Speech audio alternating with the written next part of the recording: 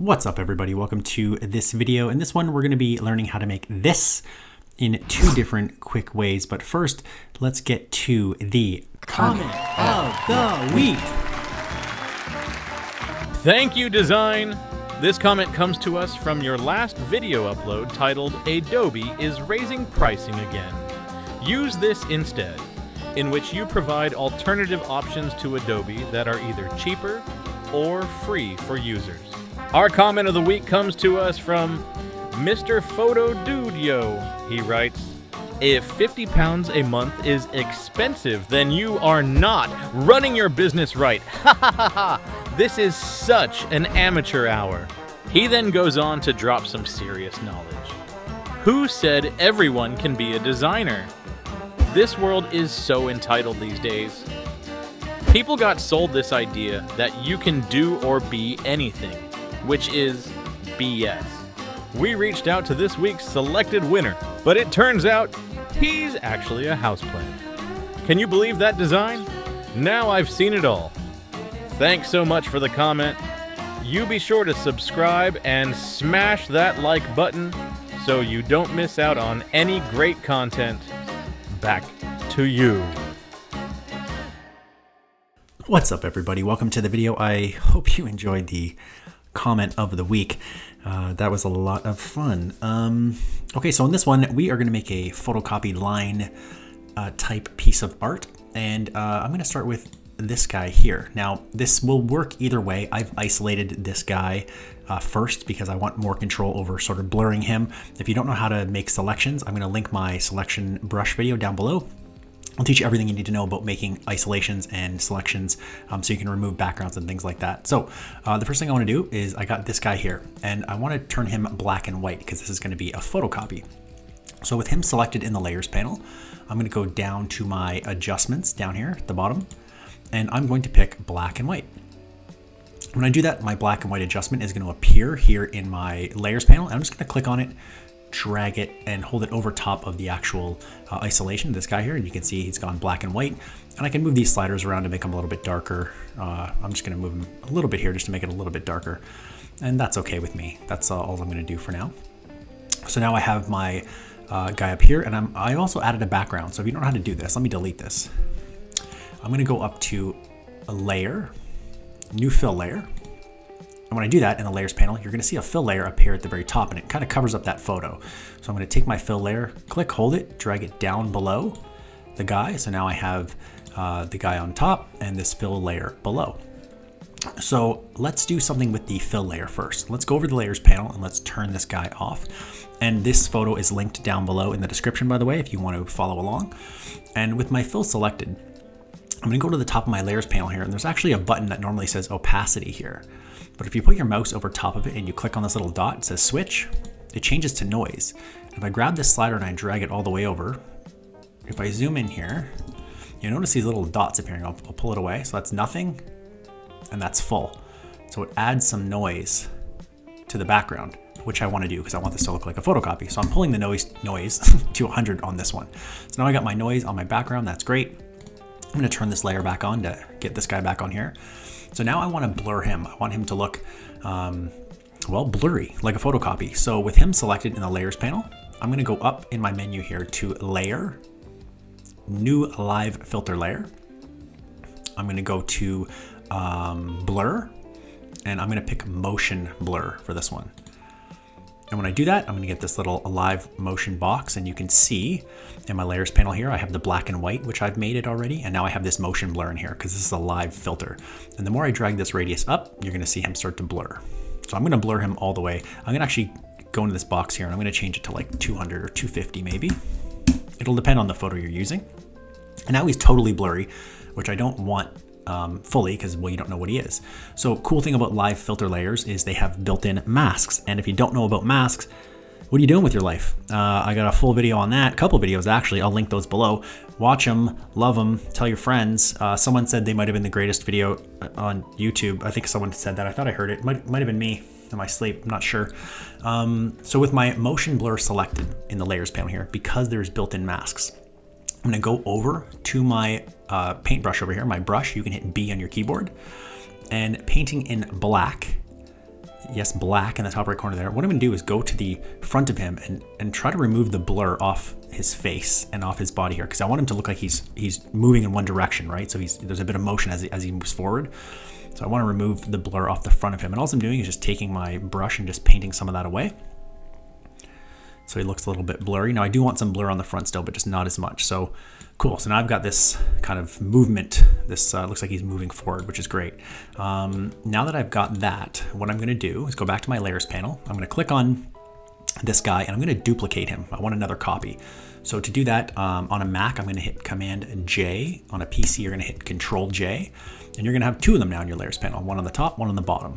I'm going to click on the one on the bottom, and I am going to go back to my motion blur here, and I am going to change it. So I'm going to double click on it to change it, and I'm going to turn the motion blur from 250 up to maybe 500. And when I do that, you can see there's more of a blur, and now it's added a little bit to the front here, which is good. I want a little bit of blur, but not too much. So that's good for now. I'm just gonna keep it both that way. You could have just used the first version and just not paint it away as much. That would work as well.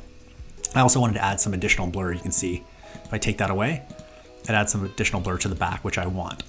Okay, cool. So now we have a background. We have a guy that's blurred. Let's add some of those lines so it looks like a real photocopy. So I don't have anything selected in the layers panel. I'm gonna go back up to the top, up to layer. I'm going to go to New Live Filter Layer. This time I'm going to go to Colors, and I'm going to pick Halftone. When I do that, it's going to go all crazy. You're going to see Halftone appearing at the top of the Layers panel. And I'm going to make a few changes here. I'm going to change the screen from monochrome to line. And I'm just going to play with these sliders. Every photo is going to be different, but there's the cell size. If you see if I pull it all the way back this way, all the way up this way, you just got to make it look right for whatever photo you're using. So I'm going to mess around with these sliders here and see what looks right. I want him to be visible still, but look slightly photocopied and smudged. But I want those lines to show. I'm going to zoom in here. I want these lines to show as well. So maybe I would do something like, this. I'm going to zoom out there. So it looks a little, you can see those lines if you zoom in here. You can also, too, in the background, if I click on the fill down here, and I change it from white to like a little bit darker, you can see it kind of looks a little bit, a little bit rougher, maybe more like a photocopy. So maybe I'll set it to a little bit off-white, maybe something like that. Now, the cool thing about this is even in a halftone, in these live filter layers, I can apply a mask to this. And again, with masks, you can paint things away or repaint them back in. So I'm going to go to this halftone. I'm going to go down to my masking button, down in the bottom of my layers panel, click on that, and a mask is going to appear at the bottom of the halftone here. And I'm going to take my paintbrush and painting in black again. I'm just going to start slightly painting away some of this stuff because these lines maybe look a bit perfect. So I'm going to maybe grab some of the corners where photocopies usually look a little bit rough. And just paint away some of these lines from the edges so there isn't like perfect lines all the way across, because a photocopy wouldn't exactly have perfect lines. So I'm just going to paint away some edges here. Just a little touch, may not add too much, but I want to paint some of those lines away just so it doesn't look so perfect. I'm going to zoom out. So those lines, if I remove them, you can see just a little something to make it look more like an actual photocopy. And now we'll add some text and be done with it. So now that we've got that done, zoom in here. We got some good lines there. Some of them are removed here. He's blurred, which is good. He's kind of smudged. So now I'm going to add some text. So I'm going to go over to my text panel here on the left-hand side, the artistic text tool. I'm going to click on that. And I'm just going to drag out some text. And I want the text below him. So what I'm going to do is grab the text from my layers panel, click, hold, drag it all the way down to just above the fill. I'll let it go. So now we have that. And what I want to do is mess with this text a little bit so it looks photocopied and it looks like it's part of the art. So let's take this word art. Let's go back up to the layers panel, or layers menu, sorry. New live filter layer. I'm going to blur this one. We're also going to put a motion blur on this one. And when that comes up, I'm just going to drag this radius so it looks a bit blurry. Maybe let's do, about there. So I blurred that. I'm also going to fade it a little bit because I don't want it to be so dark. So with my text selected here in the layers panel. We go up to the top where opacity is here. I'm just gonna bring the opacity down a bit so the paper bleeds through a little bit. Maybe like 75%, something like that. And now that I have this text, I'm gonna add a couple more text, but I want all the settings to be the exact same. So I'm gonna duplicate this art and just change the text. So you can hit Command J or Control J on a PC with it selected in your layers panel. And I'll get another one here, and I'm gonna double click to change the text. And again, I'm going to duplicate by either Command J on a Mac or Control J on a PC. And we're going to call this Art of War.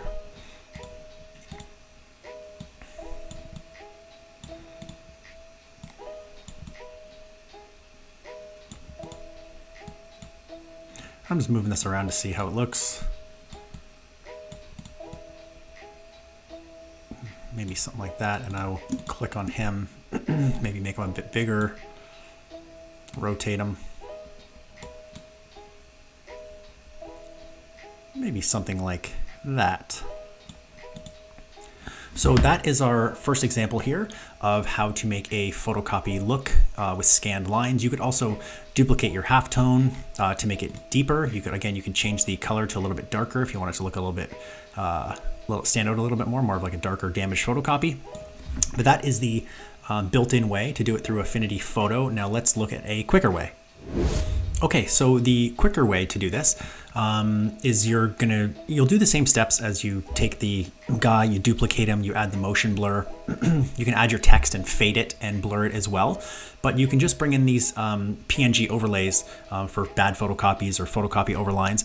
I brought one in here called Black Horizontal Lines. It's also linked down below. If you don't know how to do that, once you download it, you'll go to File, Place. It's going to ask you where on your computer the file is, and you'll just find it, hit place, and you'll be able to drag it out. So I've got mine right here, and you can see when it's at the top of the layer stack, everything is blurred out. You can't see anything. So the thing here to do is to change your blend mode. So I've got my horizontal line selected. I'm going to go up to my blend modes right here. I'm just going to go through my blend modes to see what makes sense, which version. So this one looks pretty cool here. If I pick screen, add looks pretty good, overlay looks good. So it's really just kind of what you're looking for. Every picture is going to look a little bit different. Let's go with, I'm going to go with screen on this one, just for now. And obviously you could bring it, make it less or more depending with your opacity. So I've got the black horizontal line selected at the top, and I can just move this down this way or this way if I wanted more or less to make it look like a photocopy. So that's the video. I hope you enjoyed it. Again, that is the built-in way to add some lines, and then there is just the quicker way if you get an overlay of a photocopy, put it over top of your text, blur your subject, fade the text a little bit so it looks like it is actually on the paper. And I hope you found this video helpful. If you did, you know what those YouTubers say. They say tap, tap, tap that like button. And if you've never seen my stuff before, and if you're new, hey, welcome to the party. It's an exclusive party where only cool people go, so that's why there's not many of us. Thanks so much for watching, and I'll see you in the next one.